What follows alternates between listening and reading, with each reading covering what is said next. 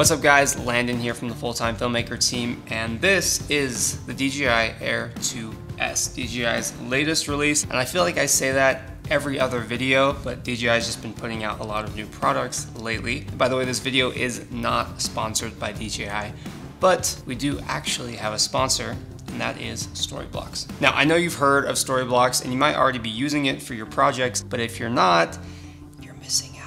If you're doing freelance work or a passion project, or maybe you're just creating for YouTube, there's literally no easier way to just immediately increase the production value of your videos. Now, Storyblocks is an unlimited library of sound effects, music, overlays, backgrounds, stock footage, stock photos. What I use most and what you'll see throughout this video are their title animations. I'll just browse until I find one that matches my video, quick download, pull it into After Effects, and then customize it to be whatever I want. And because I have the unlimited all access plan, I can download as many as I want until I find just the right one. Plus, it helps me to create more videos because everything I need for my project is just right there, ready to download. So if you want to learn more about Storyblocks, go ahead and click the link in the description or go to storyblocks.com/Parker. All right, let's talk about this new drone. Now, this thing is called the AIR 2S, but honestly, it competes very, very heavily with the Mavic 2 Pro. So what we're gonna do in this video is go over the new features of the AIR 2S, and we're actually gonna break down the differences between the two and help you decide by the end of this video, hopefully, which one would be a better fit for you.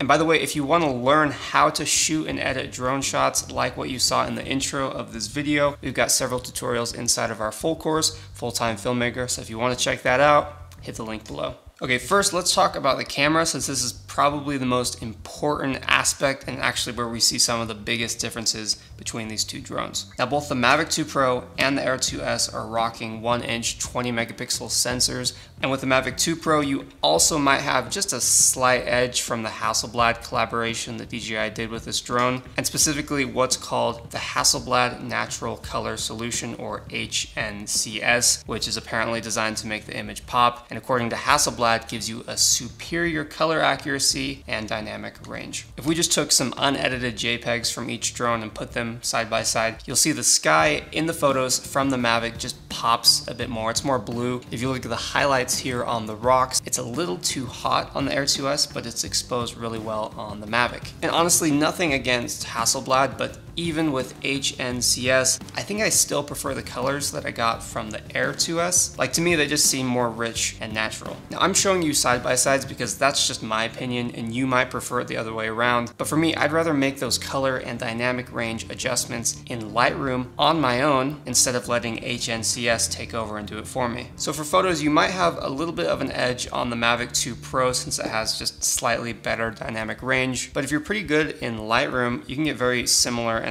honestly, I think equivalent results on the AIR 2S. So I'd say you could go pretty much either way. They're gonna perform basically the same. Honestly, comparing two separate videos on each drone side by side, both shooting in D-Log 10-bit, by the way, you can tell the Mavic 2 Pro is a bit flatter straight out of camera. And if we throw a quick grade on them, we can actually match them up once again until they're pretty much identical. So colors and dynamic range in the end are going to be about the same between the two, but where the new AIR 2S really pulls ahead here is with its resolution and frame rates. So the Mavic 2 Pro can shoot video in 4K at up to 30 frames per second, and surprisingly, the AIR 2S does 5.4K at 30 frames per second, and it does 4K at 60 frames per second. Like, this drone that's lighter and cheaper with the same 1-inch sensor has higher resolution and higher frame rate capabilities. And it's not just on paper where that sounds impressive. If you look at the side-by-sides from each drone at their highest resolutions, the AIR 2S looks amazing, just such a crisp image. And if we zoom in 400%, you can really see the difference in detail here. It's also worth mentioning that in 4K UHD on the Mavic 2 Pro, there's a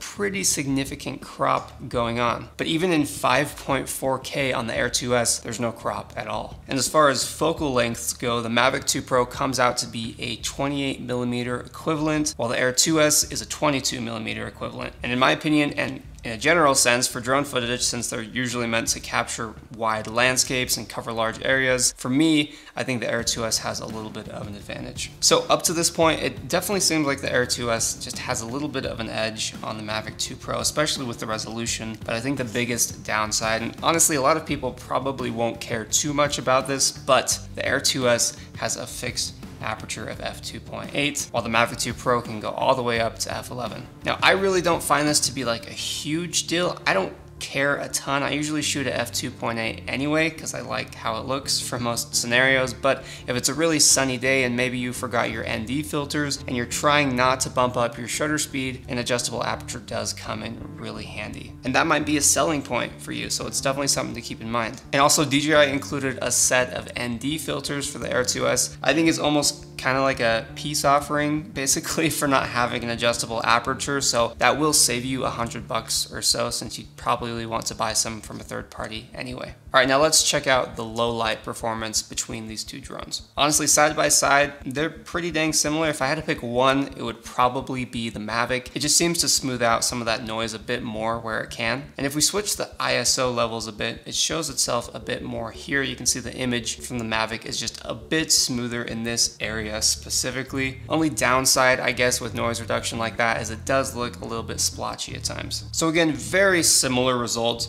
on each drone, but I'd probably give the Mavic a little bit of an edge because of the noise reduction. Now, with all of that being said, personally, I think the Air 2S just has the better camera between the two. The only con, which we already mentioned, is the fixed aperture, but if you're willing to look past that, I think the Air 2S really does win this category. Now, the differences in design between the two are actually more similar than they are different. Basically, if you take the Mavic 2 Pro and you just scale it down by about 20%, you get the Air 2S. The only thing that's kind of oddly placed here are a couple of the sensors. On the Air 2S, we have these two sensors on the top of the drone, but you'll see there aren't any sensors on the side, which means it's not going to stop if you're about to hit something on the side, whereas the Mavic is pretty good at detecting obstacles and stopping itself because it can see things from the front, from the back, and then from the sides. So this was kind of an interesting move by DJI here. I feel like you would be way less likely to hit something above you and much more likely to hit something on your side like a tree or a building. Oh, shoot.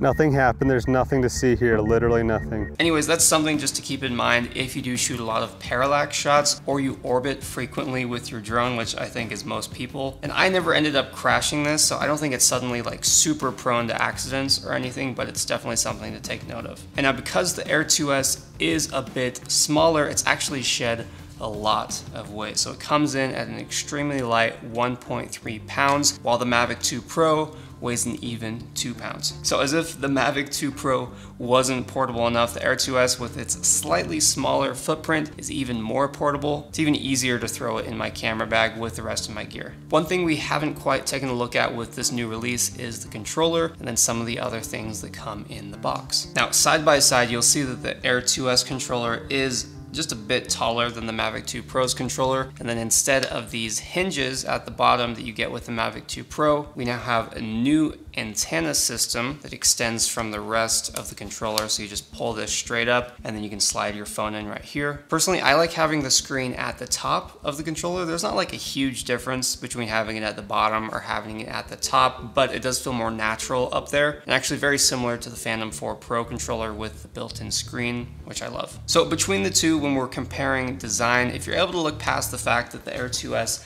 doesn't have obstacle avoidance on the side, I still think it takes the cake because it's so light and somehow even more portable than the Mavic 2 Pro. Plus for me, I love the controller, so unless you're a total beginner and you're really worried about crashing your drone on the side, I'd say the Air 2S has a bit of an edge in the design category. Okay, finally, let's talk about what the Air 2S is like to fly. Now, obviously, since this is the latest and greatest from DJI, as usual, we're graced with the new smart features like Active Track 4.0, which lets you select your subject and the drone will autonomously fly itself, keeping a safe distance, so you don't even have to control it at all if you don't want to. There's also a new mode called Master Shots. This is the same thing as what DJI has on the Mimo, which basically lets you select your subject and then it'll automatically fly and record. And then when it's done, it'll take those clips and create a little video for you with music. And it's nothing crazy, it's just using templates to edit it all together, but it is still kind of a cool feature. So real quick, here's a video my drone made by itself.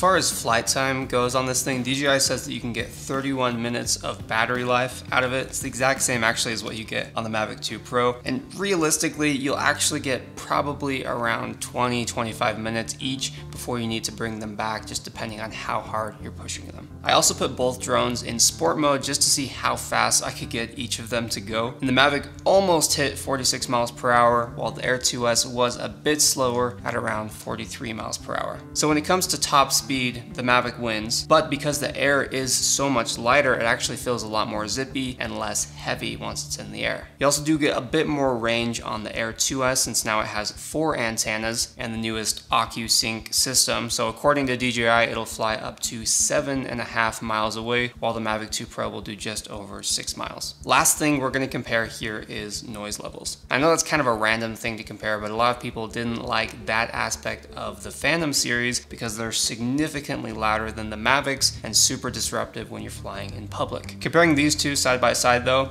they're both actually about the same in this category. The Air might be just a touch quieter, but it's extremely minimal. Honestly, it's next to nothing. So no surprise here between the updated UI, the tracking features, the speed, the range, and the noise levels. The Air 2S kills it in this category as well. Now, obviously, it's not a huge surprise that the Air 2S has beaten the Mavic 2 Pro in most of these categories. It's been 2 years actually since the Mavic was released. DJI has grown as a company, and technology in general has also just advanced quite a bit, so it only makes sense that the specs would improve in that time frame. But now the question has to be asked, why did DJI release a new drone that almost completely wipes out their highest tier prosumer drone for significantly less? Now, I think because the Mavic 2 Pro is now about 2 years old, technology has kept up, so 4K resolution isn't as impressive as it used to be. Now, it's pretty standard for most new camera systems, so DJI has brought 5.4K and a lot of other upgrades to their mid-tier drones, and they're likely saving some bigger upgrades for the next generation of Mavics. What those upgrades will be, I honestly have no idea, but I also don't know what else you would need that the Air 2S doesn't already offer besides an adjustable aperture and maybe those side sensors. But I guess we'll see most likely later this year or next year what DJI ends up doing with the Mavic series. Alright, so there are obviously pros and cons to each drone, but don't just take my word for it. If you're in the market for a new drone, really weigh the differences and decide for yourself which one checks the most boxes for you specifically. I've obviously sided with the Air 2S. I just think it's a better buy. It's cheaper, it's newer, it has the new smart features. I love the controller. So for me personally, it checks the most boxes, but it might not do the same thing for you. And also, if you already have the Mavic 2 Pro,